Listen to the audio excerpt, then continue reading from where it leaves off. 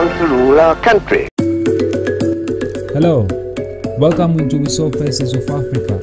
Wesovu.com, let's solve. Jomo Kenyatta is the founding father of the Republic of Kenya. He was the first Prime Minister and the first President of independent Kenya. Kenyatta was born as Kamau, son of Ngengi, at Ichaweri, southwest of Mount Kenya. His father Moigoi was the chief of a small agriculture village in Gatundu Division, Kiambu District. His father Moigoi died when Kamau was very young, and Kenyatta was adopted by his uncle Ngengi to become Kamau Ngengi. I think I have spoken enough in this language. It is not my wish that I should be speaking to you in a foreign, and for that matter, in colonialistic language. About age 10, Kamau becomes seriously ill with giga infection in his feet and one leg, and he underwent successful surgery at the Church of Scotland Mission at Thogoto. This was his initial contact with the Europeans. Fascinated with what he had seen, Kamau ran away from home to become a resident pupil at the mission. He studied the Bible, English, mathematics and carpentry, and paid his fees by working as houseboy and cook for European settler. In August 1914, he was baptized with the name Johnson Kamau, and afterwards left the mission and worked for Nairobi Town Council in the water department.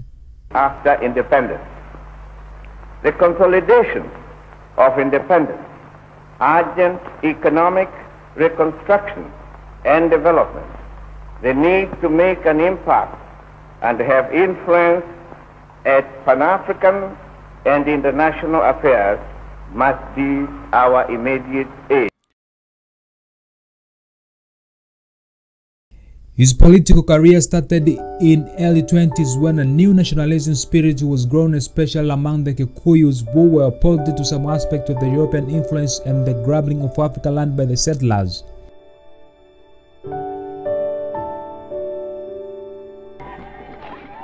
My leadership has not been to darkness and death, but to light and prosperity. In 1952, Kenyatta and 5 other leaders were arrested and charged with being members of the outlawed and radical anti-colonial revolt, the Mau Mau movement. He was sentenced to 7 years in prison with hard labor. He was released in 1961 and returned home to receive a hero's welcome. In 1963, Kenya became an autonomous state, and Kenyatta became its first prime minister. And in 1964, he became the first president of Kenya. Harambe! Harambe! Na mashamba yetu harambe! Na mifugo yetu harambe! Na serikali yetu tukufu harambe! Kenyatta was a source of strength and inspirations to Kenyans. He was a symbol of unity. Kenyatta died peacefully in his sleep on 22nd August of 1978 at Mombasa. He will be remembered for his leading role towards independence as well as uniting Kenyans.